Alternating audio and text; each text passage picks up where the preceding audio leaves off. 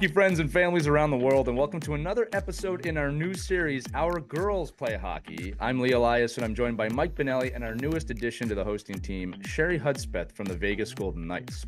Our goal with this show is to tackle the topics and discussions surrounding girls' youth hockey to better the game for everyone. So if you're involved in youth hockey in any way, we are going to provide value and insight to create both a better environment and experience for everyone involved. For this show, we introduce topics or questions to discuss, and each episode will have a featured expert panelist from around the game to engage in that discussion. For this episode, our topic is, how long should girls play boys hockey? Our expert panelist is a former professional hockey player who has been a member of Team USA in the Olympics, World Championships, and World Junior Championships, amassing 5 gold medals and 4 silver medals. Ladies and gentlemen, please join me in welcoming Megan Bozek to the show today. Megan, thank you for coming on Our Girls Play Hockey. Yeah, thanks so much for having me. I wouldn't say I'm necessarily an expert, but love sharing my experiences and growing up and where the game has taken me. Megan, I would say you're an expert. Thank you. Thank you. The Olympic thing and pro thing, that makes you an expert in my mind. But no, joking aside, the first thing I want to do is clarify what we mean when we say boys hockey, because obviously we refer to it that in the show title, because we know that's how most people are going to search for it. But in reality, in the USA, the official title is co-ed youth hockey, and then we also have girls hockey. Does Canada have the same deal? Is it different, or is that how it operates up there as well? I would say that's how it operates here in Canada, but they do things differently with birth years and different age groups. So I've been learning growing up in the States, right outside of Chicago. We always went by birth year when I played with the boys growing up. And then switching to the girls' side, it was under 16, under 19. But here they do it with and under 11 for the girls and under 13 and under 15. So it's different. And I think it poses a little bit of a challenge when you have the cross-border entering tournaments, because some teams are going to be older, some teams are going to be younger, and that takes advantage, I would say, as their youth. But it's just so fun to see kind of where hockey has taken it. And I would say I can say hockey here in Canada, but in the States, depending on who you're talking to, you have to say ice hockey, because some people think you're talking about field hockey. And Right. Now there's roller hockey and ball hockey, which is absolutely incredible. But I would say it's about the same, just a little bit different with the age groups here. Megan, can you tell us a bit about your youth hockey experience, where you grew up? Did you play girls hockey? Did you play boys hockey? Can you tell us a bit about your youth hockey experience and where that took place? Of course. So I grew up in a town called Buffalo Grove, which is about 40 minutes northwest of Chicago, and started skating at the age of 2.5. I have 2 older brothers. They were always at the rink. My parents were done trying to babysit me at the rink, so they threw me on the ice, and I ended up loving it. So I started at a young age, but the first team I was on, I was actually a goalie. No one volunteered, so I shot my hand right up in the locker room. I said, I volunteer to be the goalie. I don't think I stopped any pucks that year. I was too busy waving at mom and dad in the stands to pay attention. So they knew goalie wasn't for me. But I grew up actually playing with the boys until grade 8 was my first year with the girls. And so I actually got a year of checking in with the boys. So when the season started, I was one of the bigger ones out there. And after Christmas, I was one of the smallest. So it was really good for my development to have that year of check and that physicality.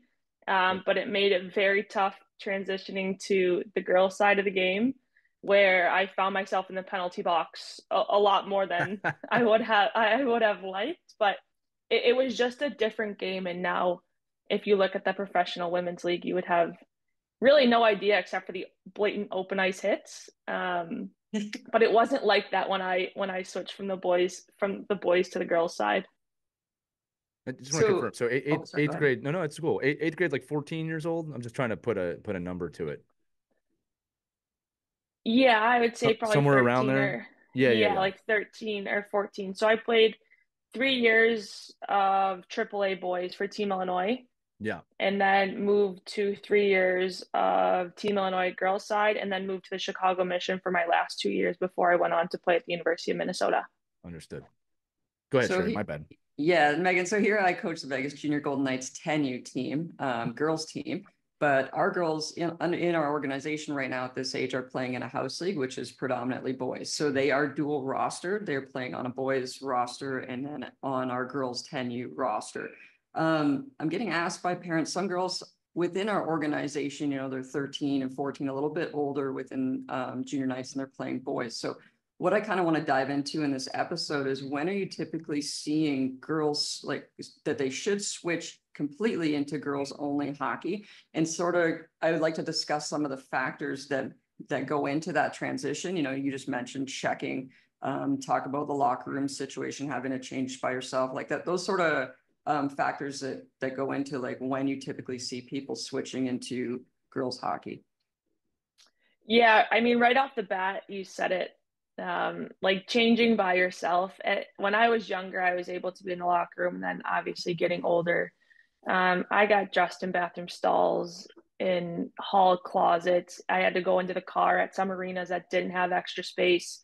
Um, if there's a place that I could change by myself, I've been there, I've done that, and it was just part of it. I didn't think anything of it. I wasn't being singled out. It's just the nature of how it was. And if I wanted to play with the boys, that's what I had to do, and it was completely fine. And I made it work. I wanted to be on the ice. I wanted to be out there. Is there a certain age that you have to switch? Absolutely not. I still see some of the girls playing with the boys in high school. I see a lot of girls now trying to go with only girls growing up. I think the social aspect, the comfort for parents. But if you're with a good group, it shouldn't matter if it's boys, if it's girls, if the development is there. And Sheri, you do such a good job in Vegas with development with those girls.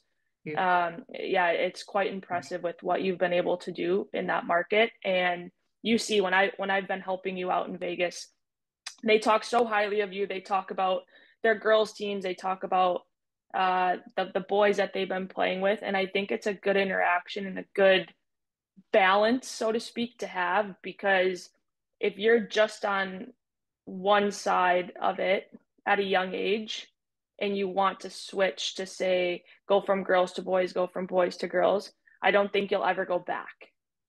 So having the opportunity to start playing with your friends if you're a girl, and then start playing with boys if you have some of the friends out there, it doesn't matter, whatever you're comfortable with, but wherever that development is. I feel like the word development has gotten so lost now, because it seems like hockey has become a full-time 24-hour a day, 365 days a year kind of job, even at a young age.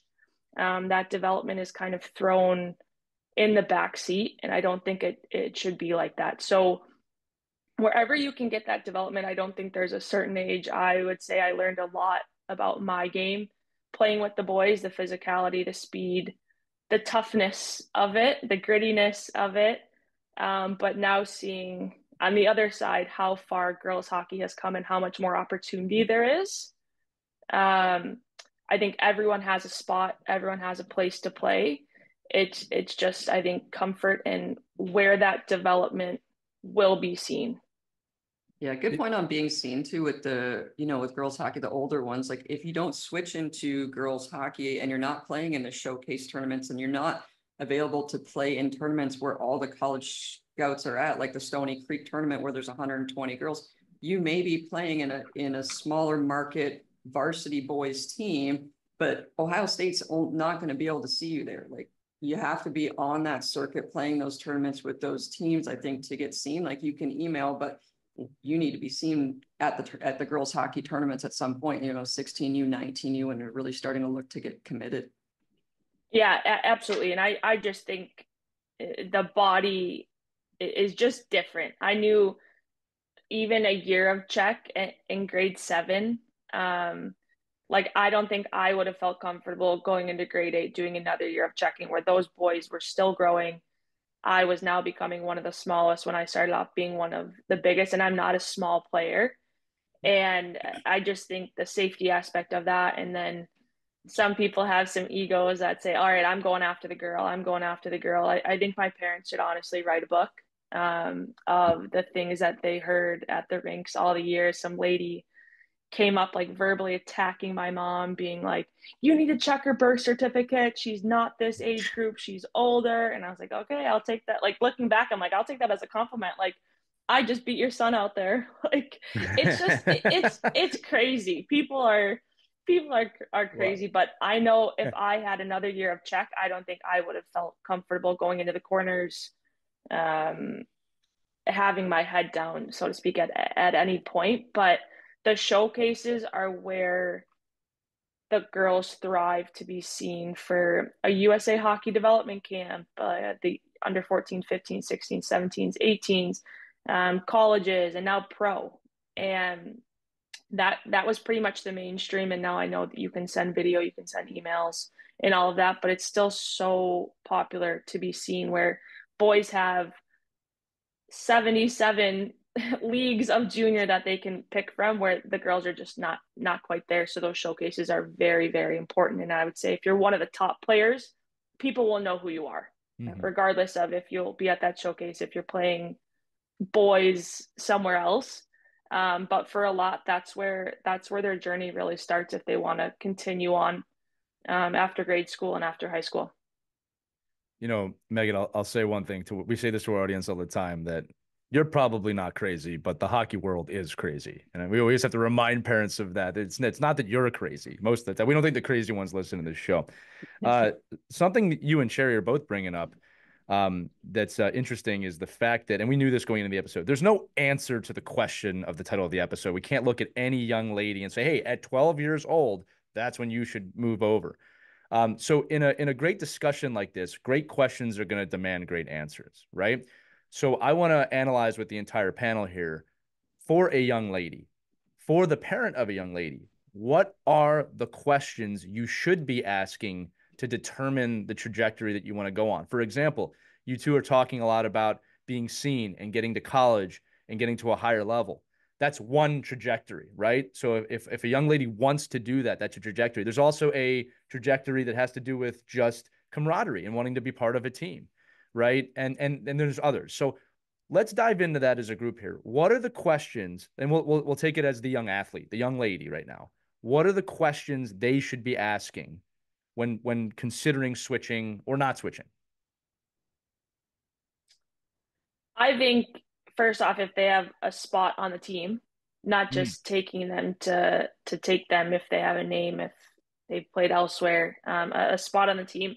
For me, a big thing is development. And I get asked now on the other side of working in skill development with hockey. The development has to be there. You're not just going to go from zero to hero just like that. And you're not going to learn much if you're just working on power play and penalty kill for half of your season at the age of 10. You still have to learn the fundamentals of it all. But then you also have to learn about where the coach has coached before. You kind of want to know where your child will be spending most of their time, probably more time than you spend with your family. You see your hockey community more than you sit at a table. For us as a family of 5, it happened for probably over 10 years. And then that's just the reality of it. So for me, I think a big one has to be development, has to be getting to know the coach on a personal level. I was really fortunate to be part of a lot of teams that I'm still very close with my coaches. So I think that just speaks measures to the personality of them on the ice, but more importantly off the ice. Hockey's not going to last forever. So what do you learn from those teams, from all of that? So you have to make sure parents, kids alike, that it's a right fit. Yeah, you know. Oh, go ahead, Mike. My bad.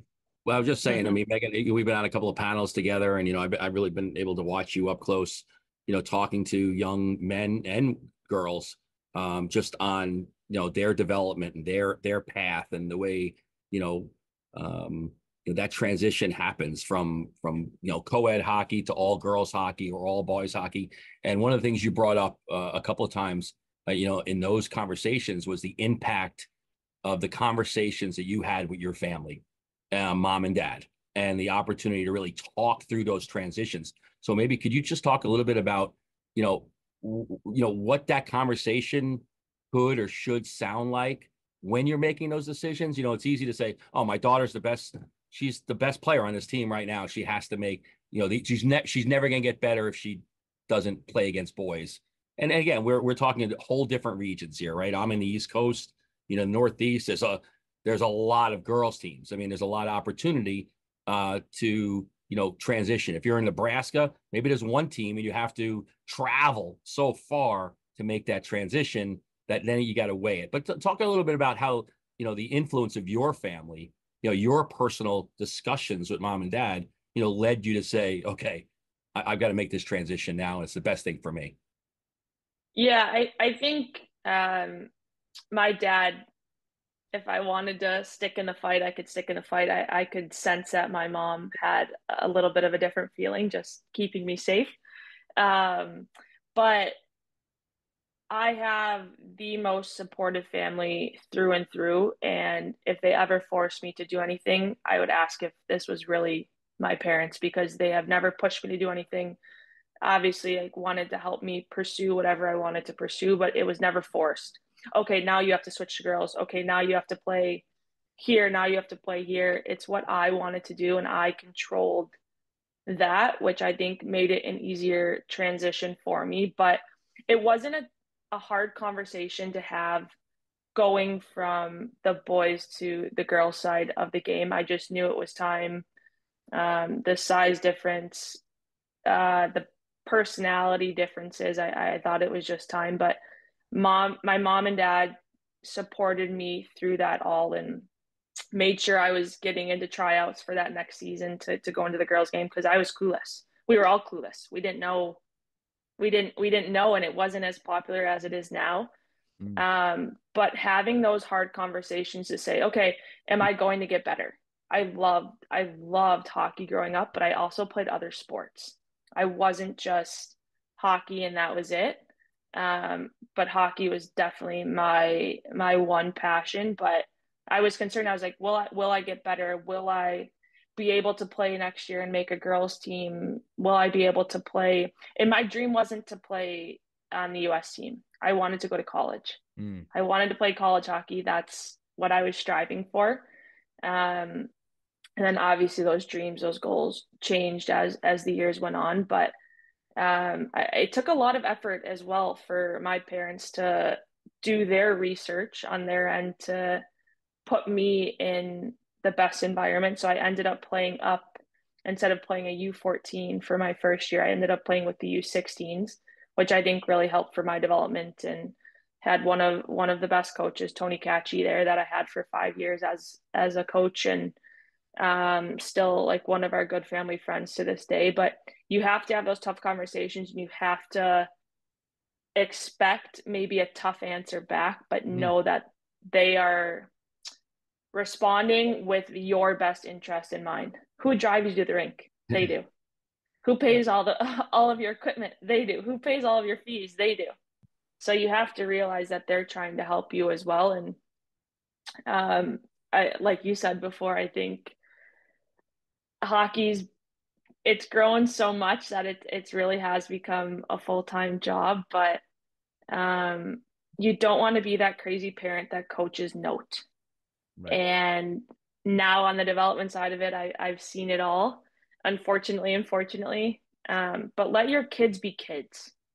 Let your kids learn a new skill off the ice that can help them on the ice. They don't need to skate all summer. They can go throw a soccer ball. They can go ride their scooters, play baseball, whatever they want to do. But it doesn't need to be hockey, because they are going to make the NHL. They are going to make the PWHL. They are going to be the next Olympic gold medalist. If it happens, it will happen. But there's so much that you can learn off the ice that you can take on the ice. And fortunately enough for me, my parents let me play every sport. I did 1 week of hockey in the summer growing up. And I'd like to think I turned out just fine. So don't put all your eggs in one basket.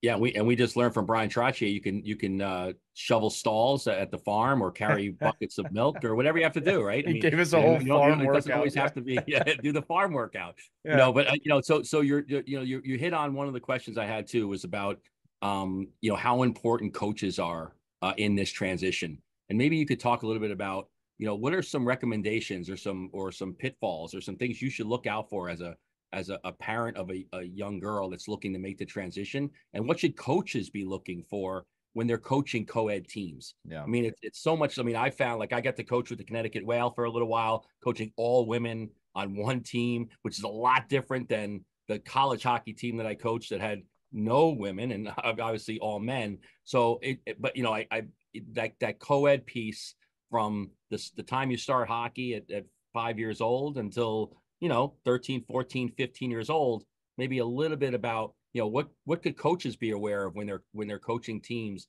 that have young women. You mentioned the locker room piece and all that kind of stuff. So what else can we have a lot of coaches listening to the show. What else can coaches really look for in making that transition? I would say younger, still being the only girl when I was learning to skate, 6, 7, 8 years old. We're all just the same out there. There wasn't any, okay, there's a girl, we have to do this differently. There's boys here, we have to do this differently. I touched on the locker room piece already. It was just part of it for me. I didn't bat an eye twice at it. It is what it is. That's how, if I wanted to play, that's what I had to do. If I had to get dressed at home, in the car, in a locker room, in a bathroom, wherever, we made it work. And once I got older, though, with the boys, I felt like there was a little bit of disconnect with coaching staff because they didn't want to treat me differently. But the reality of it is, as these girls get older, their emotions, hormones, everything about a certain age it's hard. It's hard. It's new territory for a lot of people, but it doesn't mean to be that the girls need hand holding. And that was a big part of me just acting like one of the boys. And I was just a teammate to them. And I think the coaches had slowly but quickly figured that out, that they didn't need to treat me any differently. I was just a teammate. I was just one of them. And then you go to the girl side, and I wasn't ready for as I pictured in my mind, like, okay, now we're going to do this. Okay, now we're going to do this. Like, that's not how I grew up playing. I have 2 older brothers at home too that make sure I'm not like that. And I didn't get that at all. There was none of that. I walk into the first tryout from day 1 of Team Illinois. There's a girl already throwing up in a trash can. I'm like, all right, here we go. Like, we're into it. But there wasn't any of that. It was still competitive. You have to have constructive criticism in order to get better. You have to learn from your mistakes in order to advance in anything you're doing. And I think the coaches that I had made sure that we were just players out there. You obviously, Megan, yeah. So I do want to pull a thread on this a little bit. Could we just talk about maybe some specific examples of what you mean when you're talking about coaches maybe on the boys' side saying, "Oh, you don't have to treat me differently." Is there an example or a situation you could explain? Because I want to give the audience some context on exactly what you're talking about. Yeah. So if you could, again, just trying to pull the thread on that to educate here. Yeah, I think the physicality piece on the ice, making sure that I'm not, even with non-checking. I think the boys think that they're going to check at the age of 7, so that's what they're teaching until it's actually legal out there. But okay, Megan, you don't have to go into the corner and do that one. Just items like that, which, okay, but I was like, I'm fine. Like, I don't. Yeah. But like, again, I had coaches that it was great. And I know other people that played on the boys' side that wouldn't even be invited to like a full checking practice because they wanted to make sure she wasn't going to get hurt. Where I specifically remember our coach would bring football pads out there, like the big blockers, and stand in a corner. So there were 3 of them, and we'd literally have to go get hit by the blocker, go get hit by the blocker. But it was just part of it. That's what I signed up to do. I didn't want any other treatment. But then taking that to the girls' side, first practice, I'm just running people. I'm like, okay, I have to change my game. I have to learn how to play physical without being that physical. But the coaches weren't hand holding us. They weren't babying us. They understood, I think. A lot of girls in one room can be a lot. A lot of boys in one room can be a lot for different reasons. But there wasn't any major, I'd say major concerns on that. And even through youth and then with the national team, Bob Corkum had never coached girls in his life, as the head coach of the U.S. national team coming from the NHL. One of my favorite coaches. One of my favorite coaches. It's a clean slate, doesn't know a lot about the players, but ran it as an NHL organization. Ken Klee, same thing, NHL organization mentality, which it's just incredible to see that you don't have to be treated differently. You don't have to be singled out if you're a girl playing on the boys team growing up, and vice versa. I think it's an important distinction to make because, again, I think for most coaches of co-ed teams, they're just trying to do the right thing, right? They're just trying to do what they think is the right thing. But if we don't have these conversations and discussions, how do you even know what that is, right? My daughter is 7 years old, going on 8. My son is 10. They both play. And it's been an interesting journey for me because my daughter is a very go at you type of person, which I love. But I've noticed on one of our teams, our school team, there's a female coach and there's several girls players. And, she approaches that situation not with more glee, but with more understanding of, oh, there's girls on this team, right? And then for her club team, she's the only girl on that team. It has not turned into a discussion yet, and I'm not trying to spark a discussion there because I don't think we need to have it. But as a dad, it's a curious thing to watch, right? That I do recognize that she recognizes there's other girls on the team, and that's an empowering thing for her. Now, again, at 7, 8 years old, we're still in the might squirt era of hockey where co-ed hockey is hockey, right? It was funny, a really quick story. I won't say any team names, but a very prominent girls team in the area, the leader of that organization came up to her and said, "Hey, when do you want to play for this girls team?" And she just kind of looked at him and said, "I'm a Hawk." Just like the team that we played for. Like it wasn't registering on in her mind. This goes to the age group, right? It wasn't registering in her mind, well, oh, that's an all girls team. And it was just another team to her, right? But I do look ahead as a father, and it's not why we're doing the episode, but this is why these episodes are so important to me personally, is to find those questions and to kind of, I don't want to say look for the signs, but maybe recognize behavior that is she comfortable or uncomfortable? How is she approaching this? What should I say or not say? Right? As a father, not just a coach, as a father, I can be put in danger of saying, "Are you okay? Do you want something different?" Like I can't try to treat her differently in that sense either than I would my son or anybody else, right? Now, personally, I think she just loves going out there and chasing her brother or trying to score on her brother, depending on the team he's on. He's a goalie or a defenseman. But it's an interesting thought process that we go through as dads when we look at our daughters in this situation, right? So an episode like this is really helping. I want to continue on the train of thought that Mike was talking about too, and I want to be specific around the group here. Just questions parents should ask their daughters. Probably when you get into that pubescent time period, it's when most transitions into girls hockey takes place. But we talked about it earlier. I think a great question, please tell me if I'm wrong, is just, hey, what's your goal?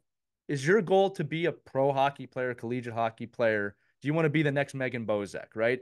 Or is your goal you're just having fun, right? And again, I'm with you, Megan. We all are here. Play other sports. My daughter plays softball. She loves that too. While I'm a hockey person, I try not to make sure she thinks she's a hockey person, right? I always have to remind myself that, like, no, she's a little athlete. That's what she is. But getting back to it, the questions. What is your goal? What are the other questions parents should have in the back of their minds when they're in the time period these discussions take place?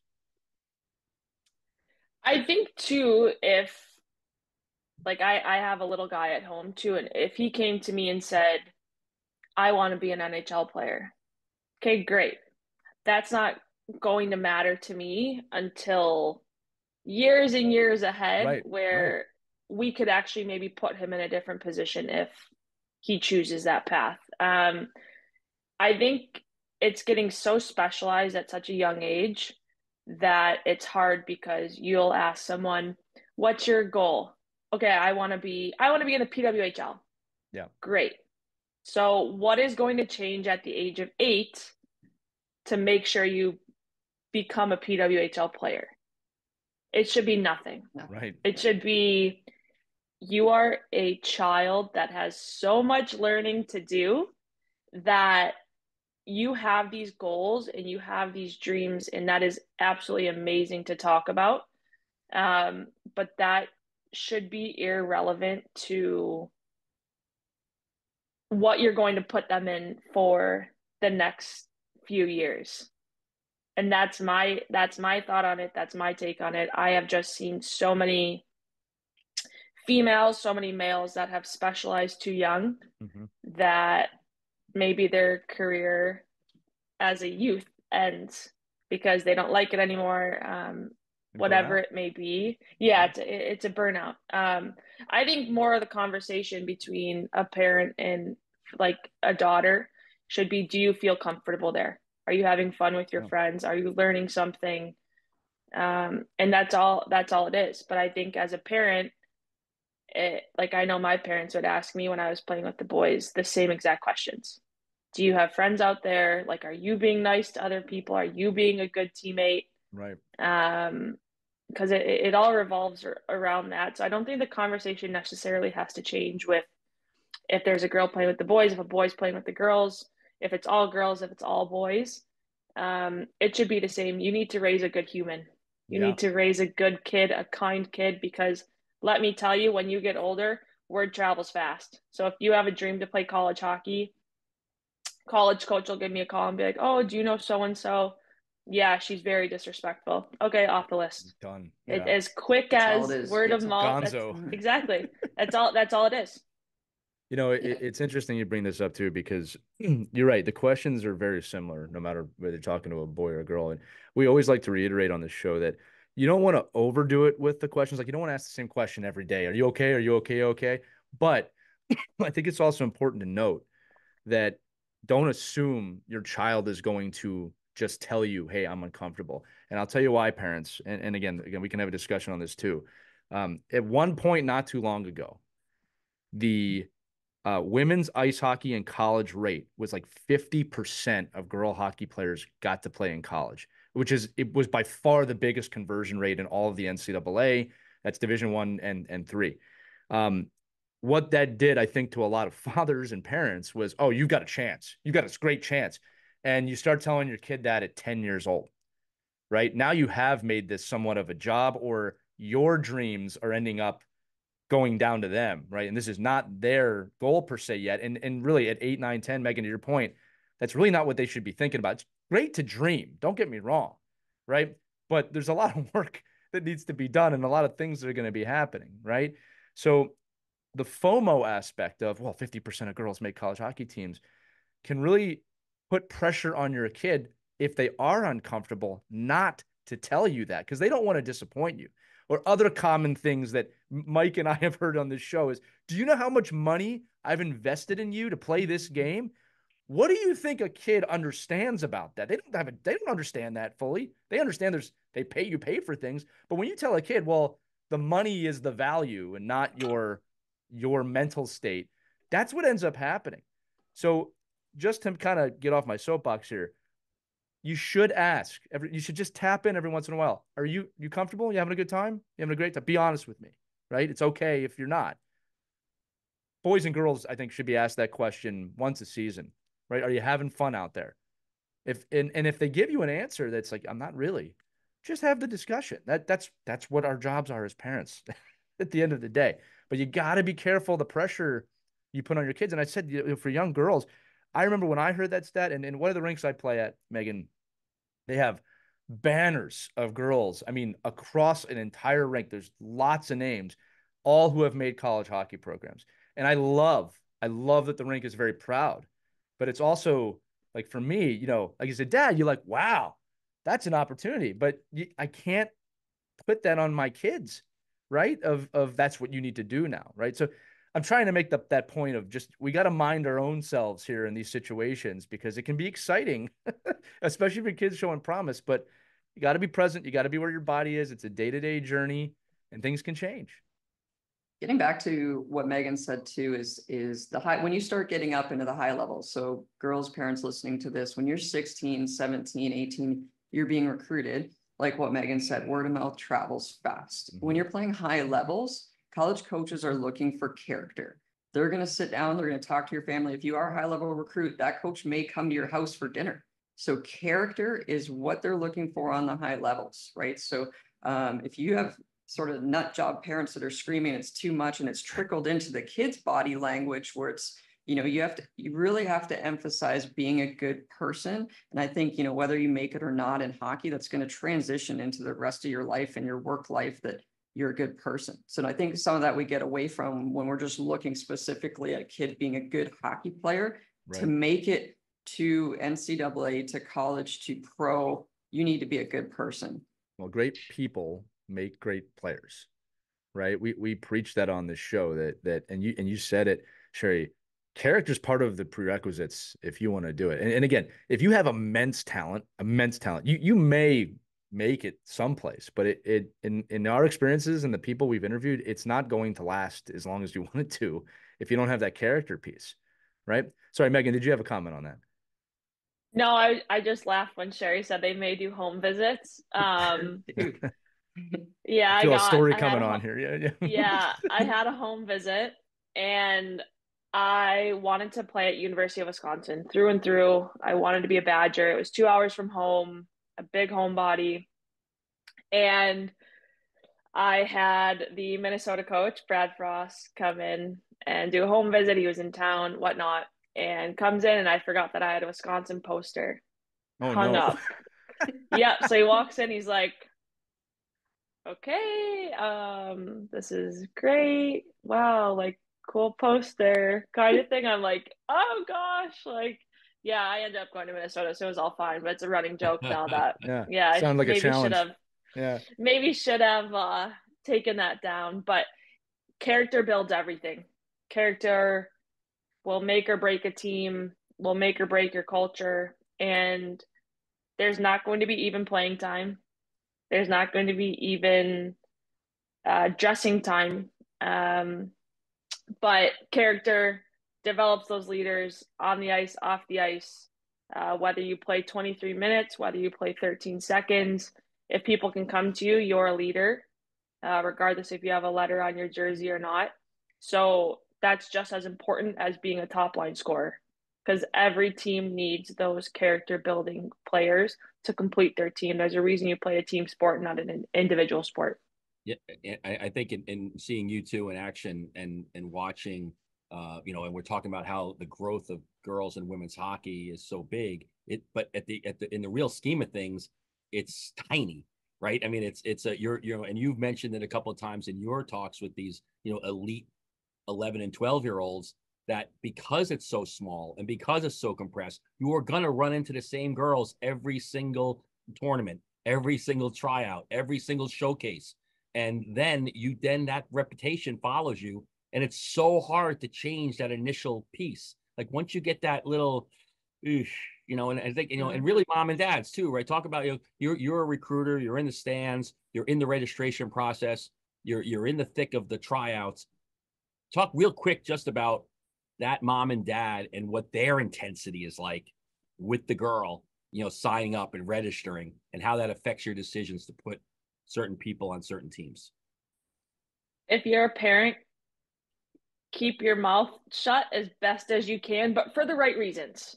So if you see something, you say something, whatnot, but you have to realize that you are putting your trust to drop your kid at the bus stop and send them to school 5 days a week. You can do the same thing, but now you have a little more leniency when you get into sports because you drop them off. Well, now I can watch. Oh, well, now I can talk to the coaches. Oh, now I see a recruiter. I see a college coach. Let me just go ease my way up there. It's a balancing act, but let your son, let your daughter perform. And if they need help, that's when you step in.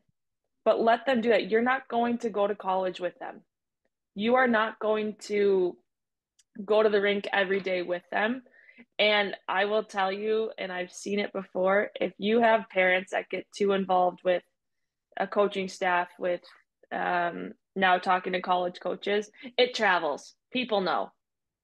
And it's not a good look to have. Let your daughters just play without the stress of worrying about, oh, I see dad in the stands, he's talking to someone, or I see dad or mom in the stands and move your feet, move your feet. Coaching from the stands. Let them play. There's time after, and I know Mike, we chatted about this last month on a panel. Give it a little bit in the car. Let the game sink in, whatever it may be.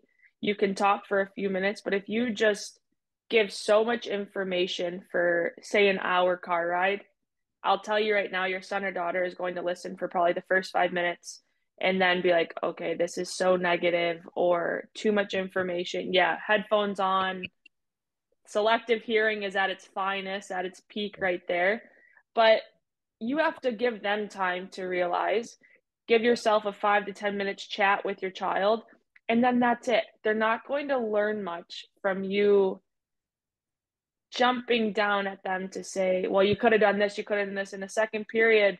Why didn't you make that pass to Claire out there? Well, I don't even remember that play because I had 16 other shifts before and after that. So there's got to be a balance. I think the parents have to understand and realize, and there's a lot that comes to it, and emotions play a part in your child's performance as well. Big time.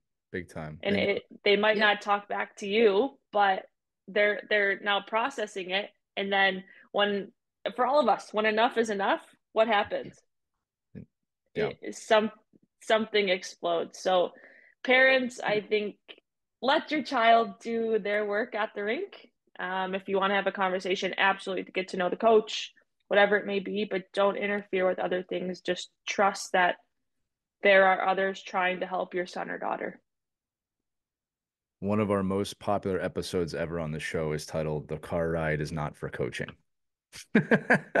And again, I always joke with the 8-year-olds, and I said, I told parents, what your kids thinking about after the game? Wow, they played Fortnite.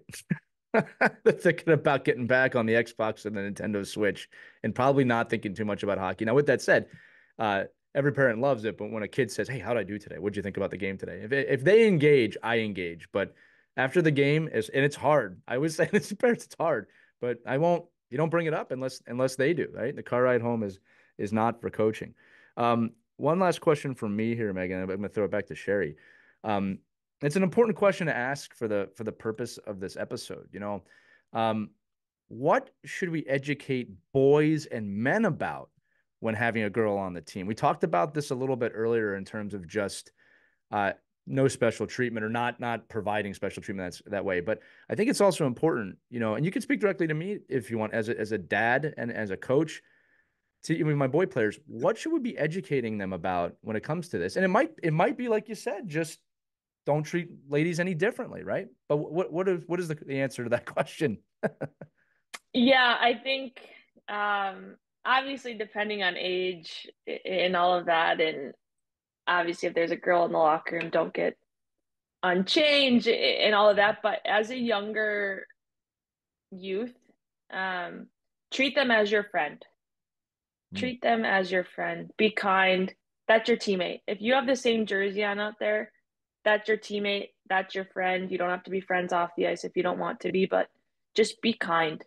Right. Everyone is learning. Everyone is trying to gather new friends and gain new friendships. Just don't be a bad person. That's honestly my advice to what it comes down to. And I think as they get older, conversations will be different. And oh, why do we have a girl on the team? Why do we? Yeah, I hear like, what is she doing? What is she doing here? Let's pick on her today. Like, I've seen it. I've been through it. I've heard it all. And it's just the nature of society, unfortunately. But just be a kind person. You're all there for the same reason, for that 60 minutes, 50 minutes, depending on where you live. Like, be a good person. And I'll go back to this through and through. There is a reason that you play a team sport and you're not playing an individual sport. You look to others to help you, to help yourselves, but you're working for that front of that jersey. If you wanted to do anything else, then you wouldn't be here. So just be a kind person. I think it does have to take a little bit of work from the parents to have conversations with their children to say, okay, you do have a girl on your team that's great. This is her name, and that is what it is. If there obviously if issues arise, have a conversation first and foremost. But for the younger, I don't see any difference of having to say, okay, there's a girl on the team, or you have a new teammate. Right. But a teammate's Everyone, yeah, like yeah. it shouldn't matter if you have a new girl on your team. Oh, you have a new boy on your team. Oh, you have a new teammate. You have new Right. teammates every year. Like you guys have new coworkers. I can't speak it, but like you have new coworkers every year. You have new employees every year. Like Yeah. it's not like, oh, you have a new lady at the desk over there. No, you have a new employee, you have a new coworker. So I think as the kids get older, there has to be different conversations. But as the younger youth, like you have a new teammate. That's all. So Megan, I'm sitting here in Vegas, recording this from City National Arena. And right now in the background, there's a boys hockey tournament going on. It's 8 in the morning right now. There is a all-girls team registered playing in this boys tournament. Yesterday, that all-girls team, it is the East Coast girls team. They beat a boys team 8-0. So what I want to get into is kind of the stigmas around girls playing hockey and girls hockey. And yeah, if you can just speak on stigmas that are not true about girls hockey development. If they can play, they can play out there. Why do they only have to compete against girls? I love, oh, well, there's a girls team in the tournament.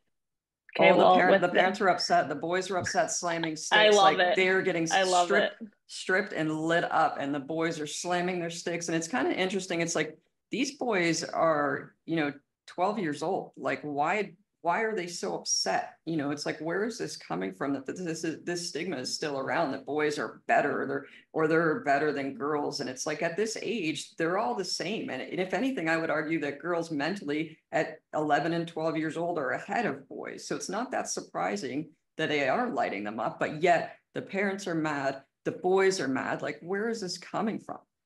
Yeah, like who are they learning that from? Yeah.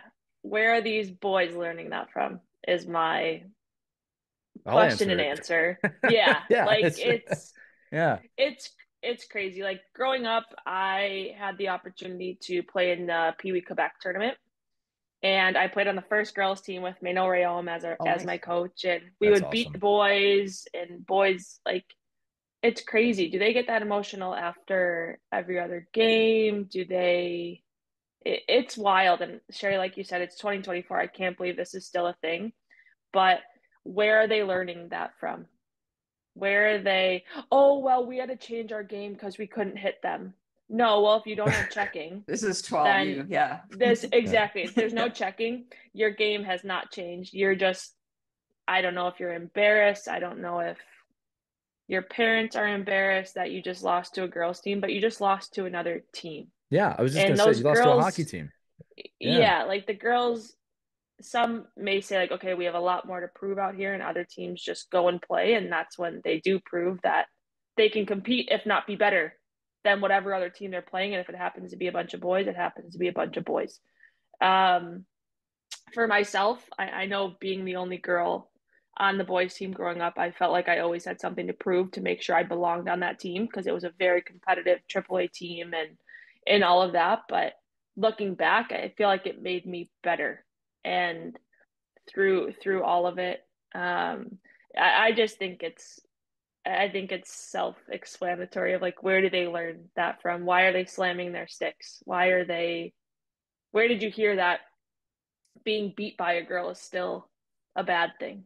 I think we need more of it. I think that, to Sheri's point though, the stigma part comes from education, right? It comes from the fact that when you're in the world of sport, that 11, 12, and 13-year-old girls, on the most part, are stronger and bigger, and maturity wise, they're in a different place. Like, they're able to understand concepts more. It's not just physical play. although they can be physical.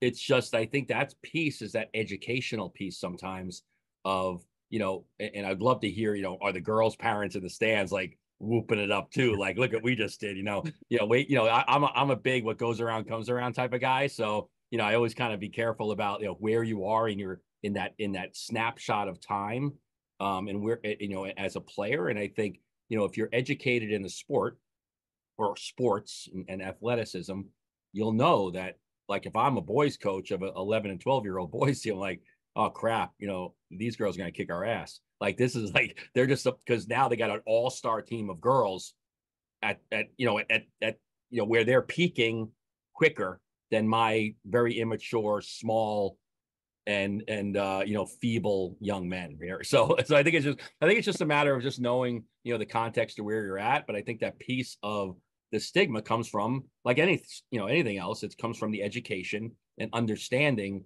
And maybe those coaches of the boys teams need to come in and, like me, I'd be preemptively being like, hey, listen, we're playing, girls that are going to be more mature and they're stronger and they're an all-star team. And I would what an opportunity. I would help my boys understand that this is not a negative. It's that they're actually playing a higher level athletic team, and let's try to compete with them.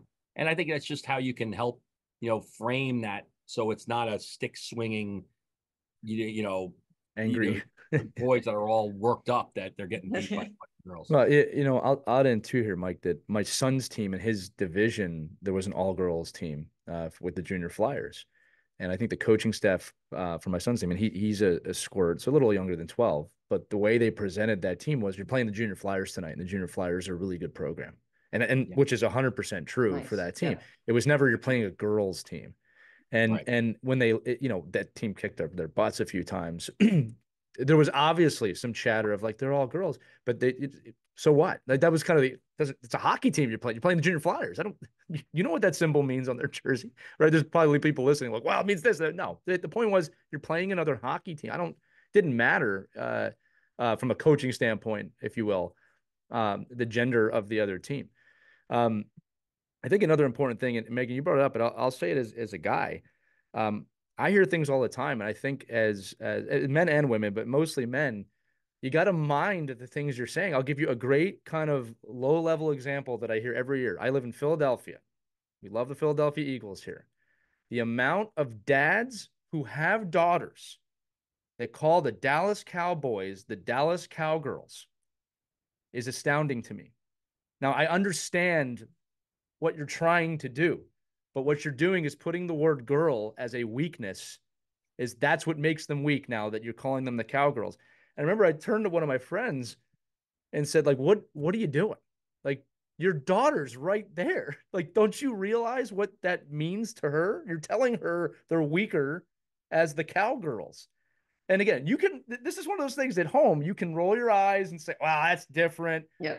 You got to mind your language. And there's a lot of language that I will say this, it is always getting better, but there's a lot of language that we'll just say, and you don't realize that, like without going into it, dads, when someone's weak in your mind, what is the go-to word that most men say? You're a blank. And it's not right to say that. Now, to be fair, I've heard girls say that too. All right. But my point is like, you got to think about these things before you say them. It's in your language. Right. Now, you tell a boy till they're 12, don't be a blank. Don't do this. Don't be a girl. You're playing like a girl.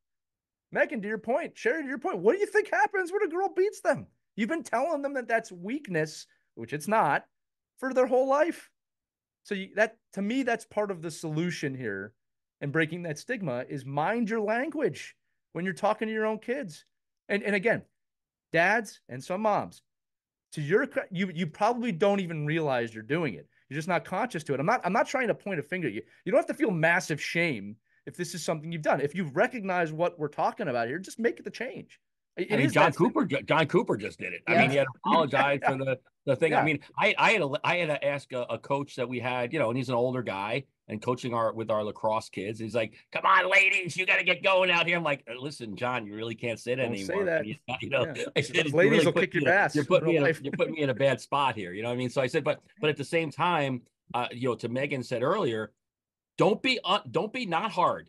on the girls. Like you've got to, if you're listen, if you're, it's going to go both ways, right? If you're going to be like, listen, I'm going at you right here, and I think from a like a grow the game perspective, and from where I stand most of the time in my professional career, I kind of put the girls into groups earlier, younger, not thinking about the development piece, but thinking about the social piece, and thinking about like everybody's not built. I mean, Megan Bozek and Sheri Hudspeth, and you guys are. I can guarantee you were elite athletes growing up.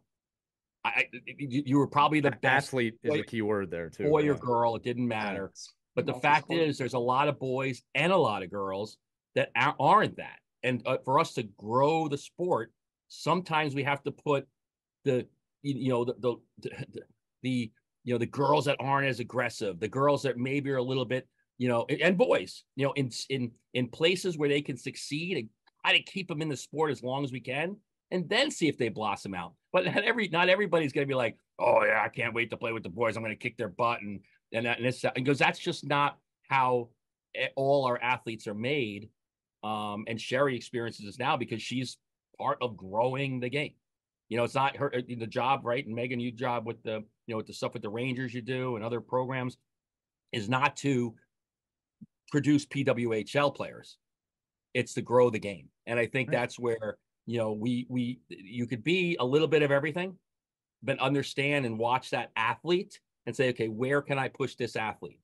Boy, girl, whatever. And if you could push them, there's a lot of boys that I'd be like, listen, I'd stay out of checking until I was 16 if I was you, because you're gonna quit the sport because you can't handle it. But all of a sudden at 16, you're like, oh my God, where'd that kid come from? He just grew 7 inches and got mean and and got confidence and now, but they lasted in the sport long enough to succeed. And I think that's really one of the biggest pieces here, of that total development. So Megan, we're out of time, but I have to ask you this one kind of quirky question. If I'm not mistaken, you won 2 national championships with the Golden Gophers. Is that correct? Yep, Golden Gophers. Right. So did Wisconsin ever contact you in any way and just think about that from this other standpoint? Oh, we don't have to talk. You know what? I again was put in a very good position to have a choice of what school I wanted to play at. And I love that Wisconsin was close. I was also looking at Boston College, Boston University, and Harvard. Just too far for me. I don't think my studies were up to grade to go to Harvard. So I visited Minnesota. I absolutely loved it when I got on campus. Knew I wanted to spend 4 years there. And Wisconsin ended up winning my sophomore year. And then we beat Wisconsin my junior year to win the national championship. And then we actually went undefeated my senior season. Yeah. And won another championship. So no hard feelings. I think one of the best things, parents take note of this, that I ever did was before I committed to Minnesota, I called Wisconsin, Harvard, BC, and BU and told them I was committing somewhere else. So they heard it from me. It wasn't an email. I called them on the train going downtown Chicago with my mom. I'm in tears, but I knew it had to be done. And to this day, coaches still remember that. And it's kind of something so simple that took 10 minutes out of my day that they're hearing this decision from me in all of that. So when you have communication, choose to communicate, but don't do it for your children. That's that character piece that we've been talking about. Megan, a few things I want to thank you for. One, I want to thank you for everything you've done for hockey at every level you've played at. Your character is oozing out of this podcast in the best way possible, but it is such an honor to have you on. And that's the second thing I want to thank you for, is giving us so much time today to discuss this issue. And I know our audience really appreciates it. So thanks for coming on. Yeah, thanks for having me. I think you guys are in good hands, and coming up around the youth with Sheri and Mike, it's a great podcast to be on when you have so many people involved in the youth. And it's just incredible to see where hockey has grown. And I don't think you ever could have imagined that Sheri would be running a program in Las Vegas. when it's 176 degrees out. So Yeah. that's what the kind of people you need to make the world go around. So thank you very much for having me. Yeah, thanks, Megan, for joining too. This is such an important conversation. Obviously, growing the girls' game.